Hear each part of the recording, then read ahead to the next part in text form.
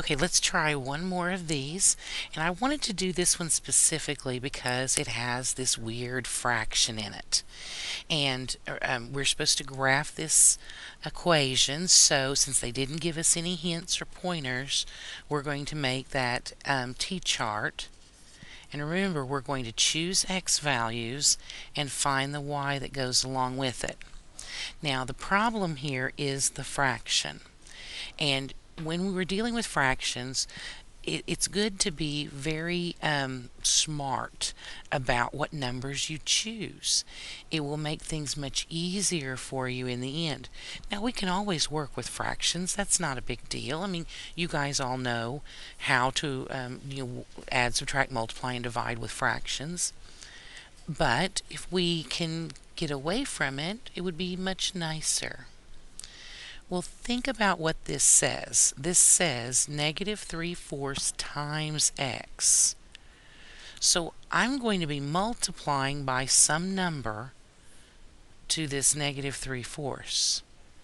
It would be really, really nice if I multiplied by things that would help this cancel. Things like negative 4. 0 is always good. Positive 4. Now, the reason I chose these is very specific. Let's look at this negative 4 first, and let's plug that in. That means y will equal negative 3/4, but instead of x, I'm going to multiply times 4 plus 3. Well, can't I say 4 over 1? Isn't that the same thing? And look what happens.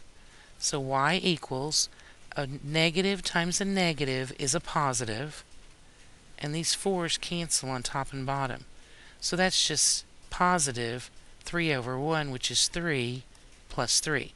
Remember, it was positive because negative times negative is positive. So actually y equals 6.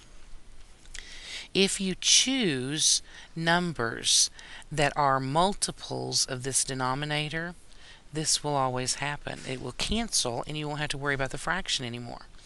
Okay, let me plot that point real quick. That's negative 4, positive 6, which would be right there. And let's try another point. Now, I like 0. 0 always works very nicely. Let's see, that would be y equals negative 3/4 times 0 plus 3. Well, anytime you multiply by 0, that's gone. That's why that's so lovely. So y would equal 3. That, again, is a point, so let's plot that. Nothing in the x direction. 3 in the y direction would be right there. And let's do this last one here. If I were to put in a 4 for my x value, y would equal negative 3/4 times 4 plus 3. Okay, again, let's look at signs first. Negative times a positive is a negative. And we've got 4 on top and bottom. So that's just negative 3 plus 3, which is 0. So when we used 4 for our x, we end up with 0 for the y. So that point would be right here. 4 in the x direction, nothing in the y direction. And these do form a line.